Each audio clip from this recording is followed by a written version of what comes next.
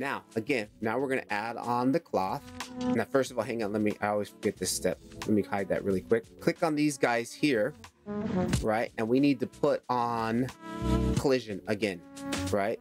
Collision, make sure these all have collision on them, okay? Those all have collision because we want those to collide with the big one. And then here, turn back on our big one. I'm gonna put this big one in the collection too. I'm gonna press M, big ball. All right, boom. Now turn on collision. We're gonna go to cloth.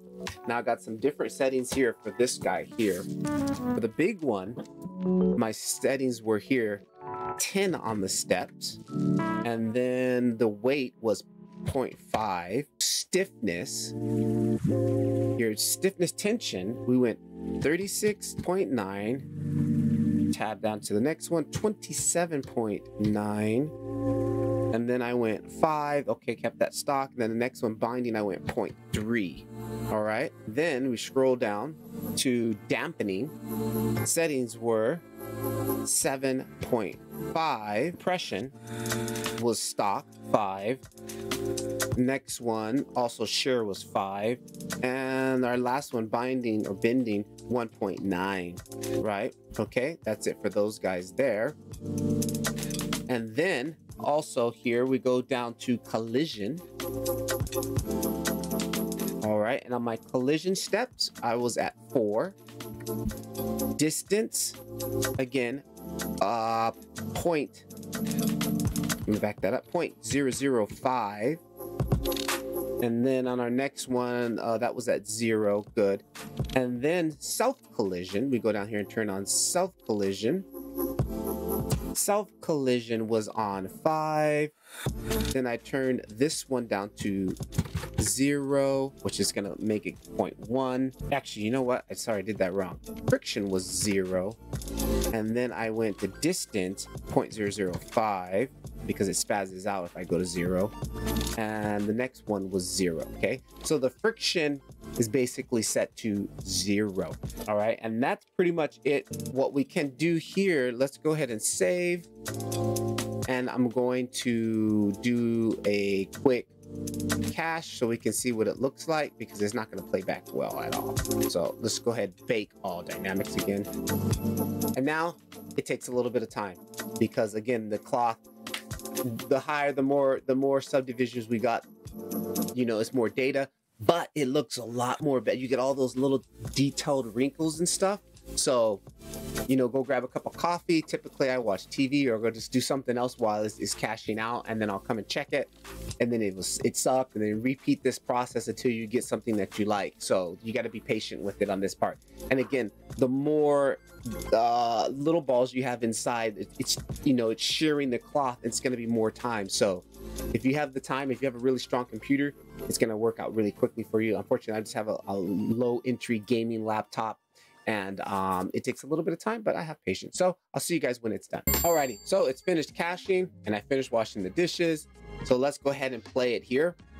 And complete failure, right? Complete fail. And this is what's gonna happen. You're gonna have some that are work and some that are good. It's just a game we have to play. And what I think is happening is the gravity, because I had no gravity in the other one, and this time here. So let's go ahead and reset that. Turn off the gravity, delete all bakes, and then come into here into gravity. Let's turn off the gravity. And this time while we're at it, let's just go ahead and add in force, basically. We're gonna add in another force. And I'm gonna press Shift A, and let's add in a force. And this time we're gonna add in a turbulence. And for a moment here, I'm gonna hide this by clicking on and pressing H. I'm gonna grab my turbulence here, and I'm just gonna drag it off to the side here. Turbulence was set at 5,000. Turbulence 5,000. And then let's just go ahead and duplicate that. And I guess I'm gonna put one here and rotate this and duplicate it one more time. So we got 3 of those. And then we're gonna put one harmonic back in also. Shift A, force field, harmonic, and I'm gonna press G, Z that up, just to put that up in the middle of these guys here. And the setting on that one is going to be 1,000. That's it, pretty much only one of those. All right, so let's go ahead and try again. Hit save, make sure we save it. Alt H to unhide this again. Make sure to delete all bakes, bake all dynamics. And I'll see you in about 5 minutes. All right, so camera battery has died, so we lost the camera, but we don't need that. So we quickly here, it did sim, and I did notice, like, this is pretty much the effect. Like, you can see it working there, but we got a couple of balls that slipped through. So what we could do, let's see, like, where we lose them here. Right there, they kind of pop out. And then see, there's something going on here too, because these two balls should be colliding against each other, but they're not. So what I think I might just end up doing is just deleting one of them out of there, and let's just go ahead and re-simulate the whole thing again. Alrighty, so let's see what we got this time. -1, and let's simulate. And that's looking good so far. The balls are holding inside. Super, lots of wrinkles on this one actually. Okay, yeah, that's okay. I stopped the sim like with the last couple of frames left. Okay, so that's actually looking really good. So what I will do here now to really soften this up, make sure you hit shade smooth, and then what we'll do right before we export out the Olympic file, we're gonna add on another sub diff on their basic subsurface. So I'm gonna go ahead and let this render all the way to the end here, because I did cut out a couple of frames there. That's why it's doing that. All right, guys, so it's finished simming out, and it looks good, right? All the balls are staying inside. Nothing's getting crazy. Look, they're holding inside. So good. So what we'll do from here again, now I'm going to make sure we save again. And one more time here, I'm going to add another sub diff on here. Let's go ahead and add surface. Boom. Now look at it. It's starting to look really nice, right? I'm going to go ahead and apply that. Oh, I guess I'm not going to apply that. Undo. Right. Now let's export it here. Let me go ahead and save again. But we need to export this out one more time for an Olympic, just to save everything. So make sure you select the cloth, big one, and then go the same thing again. Go to export, Olympic. And I'm going to click on this one. I'm going to press plus so it can change the number. So it'll be a second one. And selected object and disconnect normals, and then hit export Olympic. Now I like to check it because sometimes I have issues like when it exports, right? So on this one here, we're going to go ahead and hide it. Just press H. And these guys, we can hide also the balls here. We made a small collection already. Now let's go ahead and import it. Import Olympic, and let's import our second one. And it should populate there. And boom, there it is. Okay. Now again, it looks a little bit crappy, right? Make sure we're shaded to smooth. And then again, we can just throw on a subsurface onto this here now that we have the Olympic, right? So we can come in here. And this is the one that you can really crank it up, right? Where is it at? Subsurface. So there it is. And this time, like, I can go to like level 3, like 1, 2, that's 3, like level 3 levels on it, right? And that's pretty much it. This is where, like, you know, you'll just import this into a new scene if you wanted.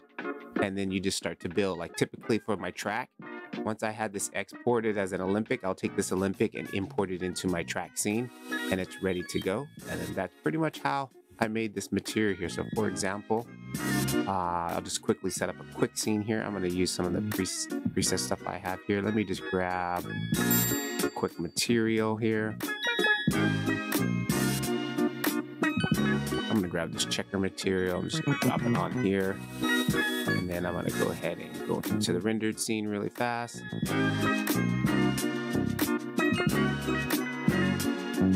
And that material is broken, so let's just grab the next material down here. Oh, actually, that material is not broken. It's the HDRI is missing. Okay, so what I'm going to actually do anyways, I'm going to go to my world lighting. And I'm just going to zero that out because it's missing my HDR. But let's go in the camera view. I'm going to jump into my camera view. And then all I'm going to do is line up my camera quickly here. Set up a quick scene. Pop the camera back. I'm going to add in a light. I'm going to go area light. Scale that up a bit. I'm going to go GZ. Pull that up. Something like that. I'm actually going to do a little bit of backlighting, a Y, rotate this on the X, kind of something like that. Where's the camera? Okay, it's gonna move this over to the X and rotate it on the Z, kind of this way. Easy up, and actually gonna go ahead and give it a little bit more power. Let's say like 150, maybe even more, 550. Okay, maybe even more, 1,000. All right, looking okay. Scale that up a little bit more. Make sure it's fairly close to my scene. Okay, good. Then what I'm gonna do is duplicate that. Go Shift D. I'm gonna go Z. And I'm gonna bring this underneath, rotate on the X, and just have it something like that. And actually going to rotate this. I want this to come from underneath the other side and rotate back like that. All right, let's jump back in my camera. That's looking pretty cool. Let's just add in a plane, which will be my background. I'm gonna rotate that. Actually, we'll go ahead and scale that up. Rotate it on the X 90 degrees. And I'm going to push it back on the Y. Something like that. Jump back into my camera. Scale that sucker up huge. GY, pull it back a little bit more. Go back. Kind of something like that. Scale it up. All right. And matter of fact, let's bring it in just a little bit closer. GY. Actually, right about there. And then I might need to get some light shooting on this backdrop here. I'm gonna grab another one of these, duplicate it, slide it to the X, rotate it so it's kind of pointing GRX to the backdrop there. Zoom in here, zoom back into our camera. All right, and matter of fact, I'm probably gonna wood material. Actually, there we go. Now this bottom light, I'm gonna bring the intensity down. Just like here. I'm gonna bring the intensity down, and so I can quit switching between views here. I'm just gonna go ahead and turn this into, come on. And on this side, we'll go ahead and close that out. Press Z, render mode.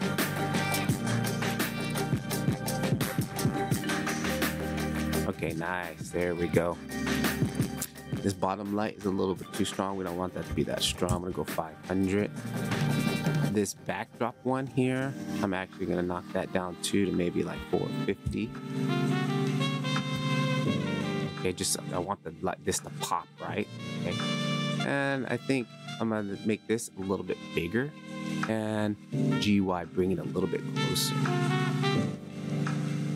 Right, and this bottom guy again here, I'm gonna knock the intensity down on that. Let's go divide it by half.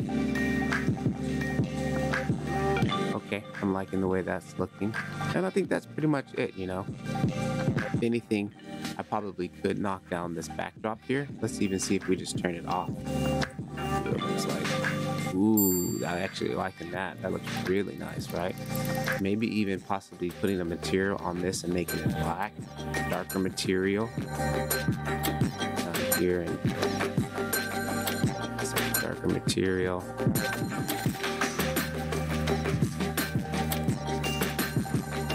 Yeah, I'm liking that.